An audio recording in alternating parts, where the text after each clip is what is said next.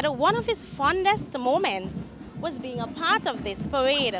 He gave 39 years, 9 months, and 17 days of service to the citizens of Trinidad and Tobago. While as a child he wanted to be a teacher, the fire service became his love.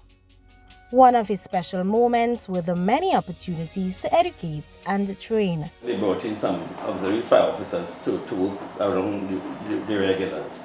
So I had a stint at that, and then in 2005, 2006 I was handed a batch. Again, against the wishes of many, but I was able to produce a product that turned out to be second to nothing. Officer Thomas was elevated to as fire sub-officer at age 32, then 3 years later promoted to fire substation officer. Then his challenges began. I was stymied a little bit. My exam results took 13 years to come to me.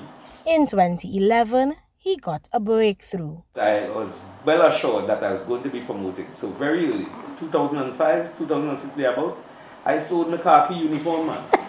And I had it hanging up there in a locker. And eventually I was elevated to the rank of Assistant Divisional Fire Officer in 2011, skipping over the rank of Fire Station Officer, which would be the equivalent of Inspector in the police. Okay. I went to Assistant Divisional Fire Officer, which is like the ASP.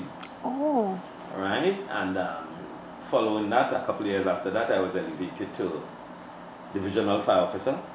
On August 17, 2022, Thomas retired as Assistant Chief Fire Officer. With an extravagant celebration including a street parade, Tobago's fire officers thanked him for his decades of service. With a smile, Officer Thomas said he gave Trinidad and Tobago his best. Not because of the elevation in the ranks, because of the way I was able to impact my officers internally and how I was able to impact the public, right? I think if I am to look through all of what was accomplished, I am totally satisfied that I gave Trinidad and Tobago my best. I am Caricia Douglas for TTT News, and I love Tobago.